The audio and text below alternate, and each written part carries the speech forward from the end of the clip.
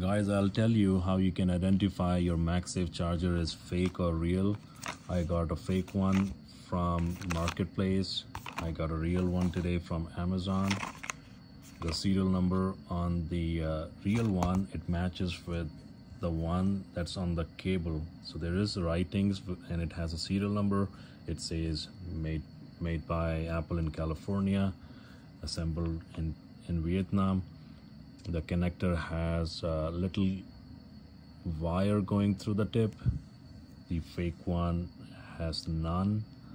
Cable is rough on the fake one.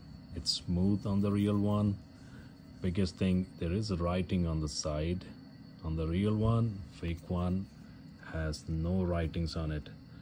Also, this one, fake one is glittery silver. Real one is smooth. Thanks for watching.